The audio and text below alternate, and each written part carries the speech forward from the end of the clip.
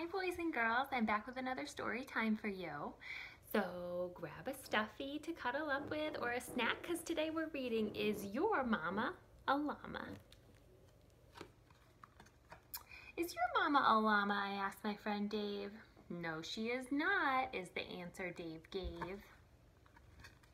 She hangs by her feet and she lives in a cave. I don't believe that's how llamas behave. Oh, I said, you're right about that. I think your mama sounds more like a bat.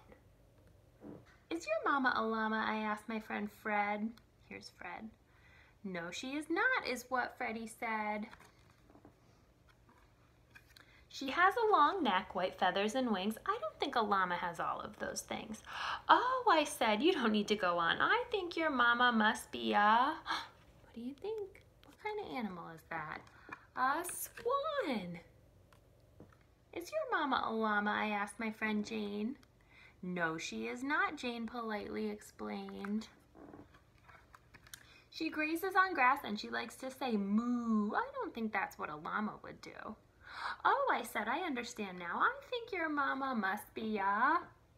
What do you think? What kind of animal is Jane's mommy? A cow.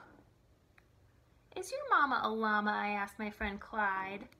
No, she is not, is how Clyde replied. She's got flippers and whiskers and eats fish all day. I don't think llamas act quite in that way.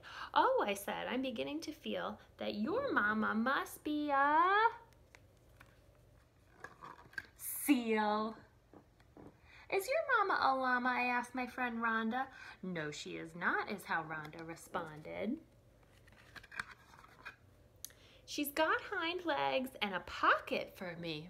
So I don't think a llama is what she could be. Oh, I said, that's certainly true. I think your mama's a... kangaroo. Is your mama a llama? I asked my friend Lynn.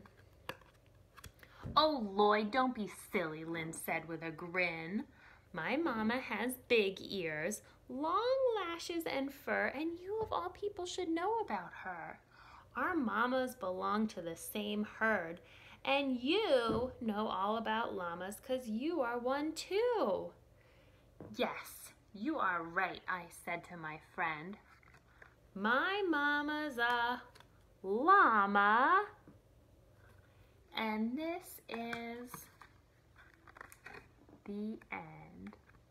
Look at that mommy and that baby llama. All right, I hope you guys liked that story. I hope you're enjoying the sunshine today, and I'll be back again real soon.